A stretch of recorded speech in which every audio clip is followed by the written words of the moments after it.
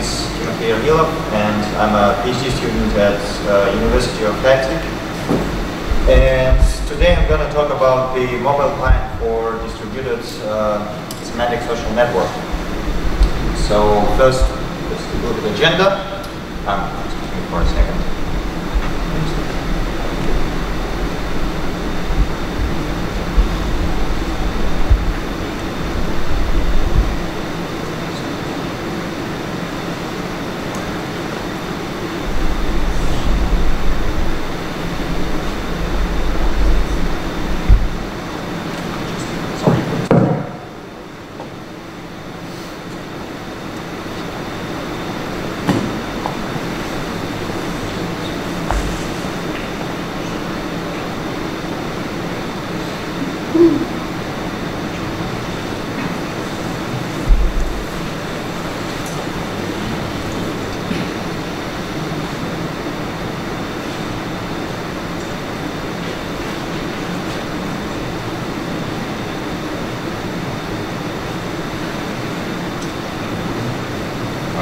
I guess we'll have to do it like this.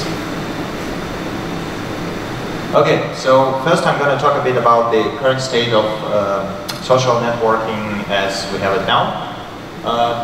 Then I'm going to talk about the motivation on why we decided to create a distributed semantic social network. Then I'm going to explain the architecture of the distributed semantic social network itself and talk about the client we did, the mobile client, how we evaluated it, and conclude my talk with some thoughts on the topic. So let's start with the current state. First I want to show this picture from actually XKCD comic strip. If you are not familiar with it, you should take a look. So this picture is actually quite old. I think this is from something like 2010 or something. But it still shows how many social networks is out there at the moment. And going to the next picture, I just want to remember what Zoran said in his talk before, that the web at the moment is a walled garden. So all of these social networks exist in a separate, basically, infrastructures, and it's really hard to integrate them into something single, or I don't know, to extract your data or to do whatever you want with it if you have separate accounts. So that's like a big problem. And here we come to motivation, basically. So these are the points that are quite problematic from our point of view. So the first one is, of course, the privacy. I mean, if your data is somewhere out there on servers, like on a Facebook or LinkedIn servers, how do you know that your privacy is, like your data is safe, basically? Yeah? No one looks at it. Like the employees of Facebook are not taking a peek at your secret society posts or something like this. The second and the third points are data security and data ownership. So basically, it's the same thing. Your data is on a Facebook or LinkedIn servers, and there's no way, there's no way to find out if it's secure unless they tell you, like, okay, we was breached, now we're hacked and your data is leaked. But they might just decide not to tell it to you because it was really small breach and few accounts leaked, so no one cares. And the same goes for data ownership. So the data is on their servers, so how can you own it if it's on their hardware and they control it completely? The next point is extensibility. So all of the social networks existing today are proprietary technology, and all of them are controlled by corporations. So you can build something on top of the API that they provide, but you can't really extend the network itself from the core. Then there is reliability, again, talking about the security breaches. You cannot really rely on the consistency or on the, like, for example, security, yes, or that they try to guarantee the availability of your profile all the time, but still there are breaches happening from time to time, and yeah, a lot of problems can happen. And the last point of view is the freedom of communications. And yeah, I'll just show you the figures. So first figure, I just want to show you this PlayStation Network event. I think it was already mentioned today. So basically, it started in April of 2011. The PlayStation Network was breached, and the accounts of 77 million users was leaked, including the credit cards data and personal data and home addresses and whatever you can imagine. It's like really huge breach. But the main problem was even not that it was breached, not that all the data was stolen. They acted quite quickly and notified all the subscribers. The problem was that after the breach, the PlayStation Network was down for something like 4 months or so. They couldn't fix the security issue. And users just couldn't use the network for 4 whole months, just because of someone broke in. That's quite sad. And talking about, let me make it a bit smaller. Yeah.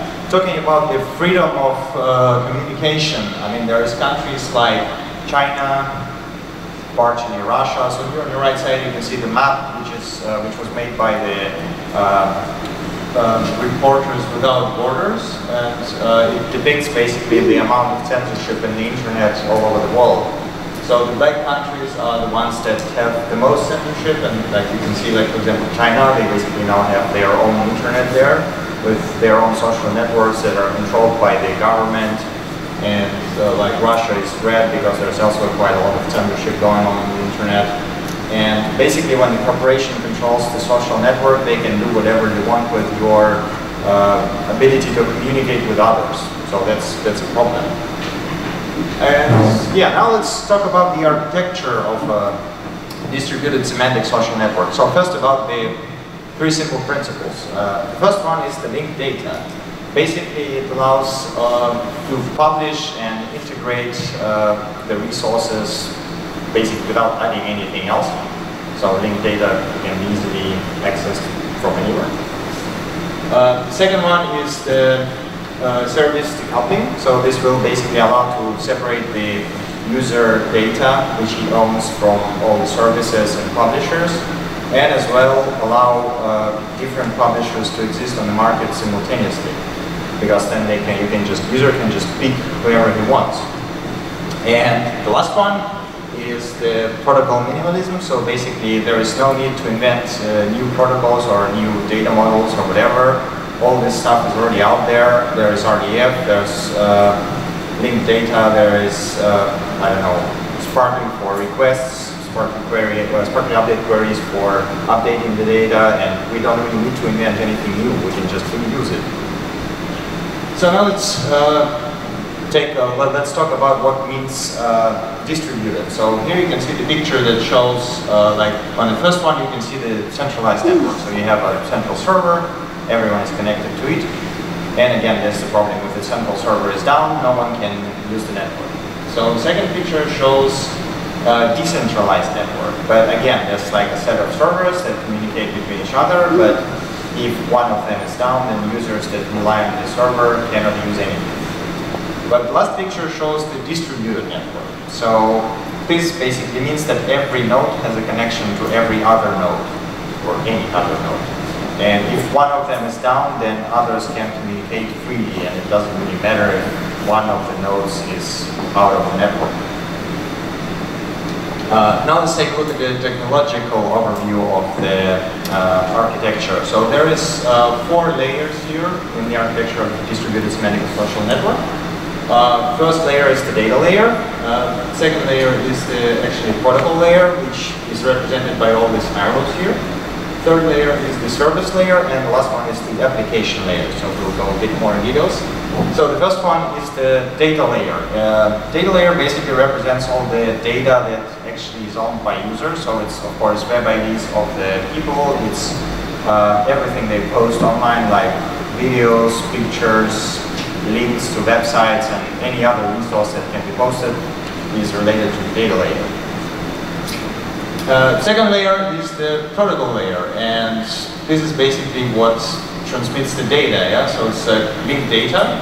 We have here Sparkling query. We have semantic pingback, and we have pops up pop up. So if you are not familiar, pops up pop up is a protocol developed by Google for subscribing for notifications about the new updates of the feed. And semantic pingback is something that was developed in our research group, partially specifically for this distributed social semantic network case. So the idea is quite simple actually. How many people here are familiar with the pingback protocol? None, okay.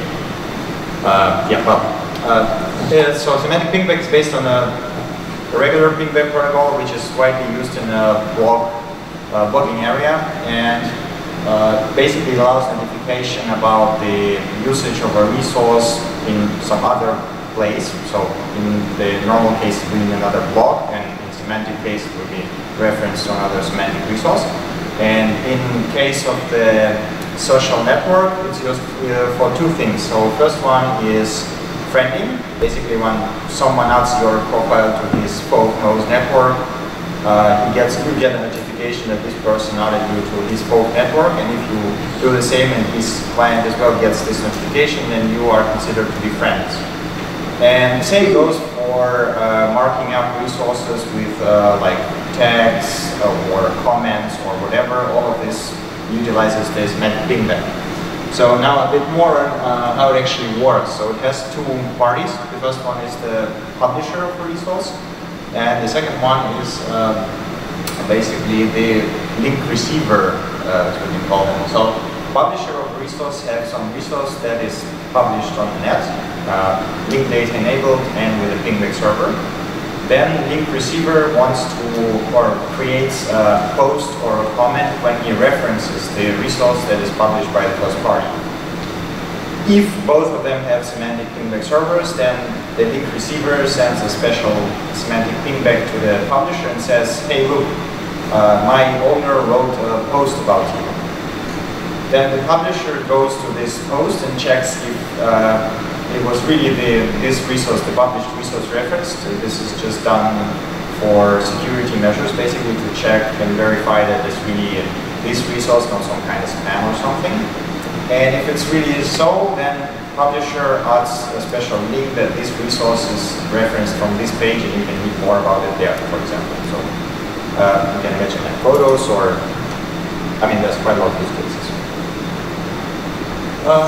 So the third layer is service layer, and all the basically traditional web services like push, get, I don't know, updates, and whatever you can imagine is here. Yeah, so they just serve as methods to get and push and fetch the data.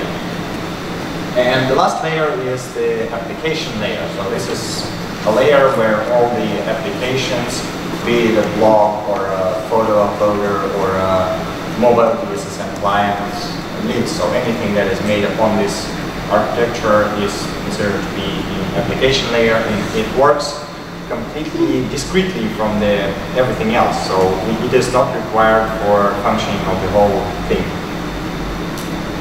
And this takes us to our mobile DSSM client. So it actually consists of two parts for various reasons. So we needed a ubiquitous client that would work on as many devices as possible. Thus we decided to do it with HTML5 and JavaScript, since web applications can run on pretty much any modern ubiquitous device. But then we needed some way to integrate this client into the mobile device more tightly. So say synchronize the web ID contacts with a contact book of your phone.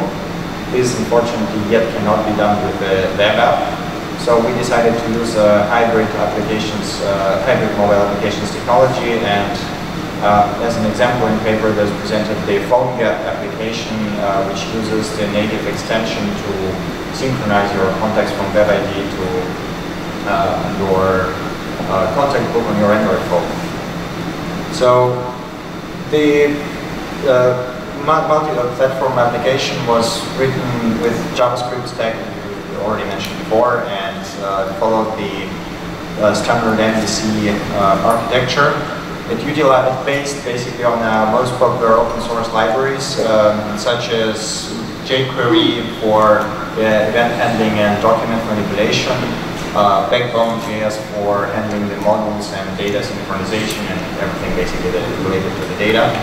RDF query for working with the RDF and Sparkling on the client side, jQuery mobile for visualizing the whole thing, making UI, and basically for whenever you use the jQuery mobile. What else? And yeah, that's basically it. Oh yeah, okay, right. The JFeed for working with the activity feeds which are present in the Atom or RSS format. So here you can see in screenshots example of the browser. Like there's basically two interfaces: the browsing and editing. So this is the screenshots of a browsing interface. So on the first screenshot, you can see the basic introduction view of a mobile client, which asks you to enter your web ID and URI. That on a screenshot 2, you can see the rendered web ID. This is a test web ID, which had only a few predicates, so it doesn't really looks fancy, unfortunately. But well, on the third screenshot, you can see the visualization of a whole network of a person. So all of these profiles are, of course, clickable. You can tap on it and see the profile the same way you can see it on a screenshot number 2. And the last screenshot, number 4, shows the activity feed the same way you will see it in Facebook, but all of these are RDF resources and actually can be queried, for example, if you want to make a more complex activity feed with some filters or special conditions, for example. And this is an example of screenshots of editing interface. So on the screenshot 1, you can see the interface which was made to edit your own full profile. So unfortunately, it only did work if the full provider supported Sparkling update queries, which is not too common now. But as you can see, it's quite simple. So you have a set of predicates as labels for input boxes, and then you have your values in input boxes, which are mostly literals and strings. Then on the screenshot 2, you can see how you can delete your friends from network if you so desire. On the screenshot 3, you can see how you can search for actually full profiles. For search, we use the Synergy search engine with a special query which searches only for web IDs and full profiles in there. And yeah, on the last screenshot, you can see the creation of activity right from the client, and you can as well attach photo or video from your camera. So this is something that mobile web apps are allowed to do now, and it's quite easy to implement. And yeah, now about the evaluation. So to evaluate the whole thing, we used the Semantic web ACID test, which was developed by one of the subgroups of W3C. And in this code snippet, you can see basically the steps that any application should complete to be considered a complete social network. So to verify that our mobile client really fits into our architecture, we tested this SWOT. We made this SWOT analysis basically with 2 backends. So we used OntoWiki-based backend as the first benchmark, and Diagram-based backend as a second benchmark. So OntoWiki was picked because the first implementation of the distributed semantic social network was done on it, and basically we have everything set up already, so we just needed to attach the mobile client and try if it works. And Dydra is a cloud-hosted RDF provider with a Sparkling endpoint and basically quite a lot of fancy features there, so we decided to try it out and see how it will work with it. So SWOT 0 test was passed by client on both backends without any problems. That's basically why we published the paper. And now to conclude my talk, so we presented a mobile client for distributed semantic social network. Rather than a client, it's actually a framework which can be easily extended to represent, to do quite pretty much anything in relation to the social networking with the semantic technology in the base. And since mobile phones and like ubiquitous devices, tablets are gaining more and more popularity and power in this time, we think it's quite important step in semantic social networking. But there are a few future work steps that we want to do. So the first one would be to give an easier way to create web ID for a user, because now it's quite problematic. You have to create your profile by your own, sometimes maybe even in a notepad or something like this, and then publish it somewhere. So it would be nice to have a way to do it right in the application after you installed it. And second is to extend the mobile client even more and add more features, add like additional, basically separate applications like calendars, events, and all the things that normal social networks have now, but with a semantically backed technology. And that's it. Thank you. Yeah, ready to answer any questions.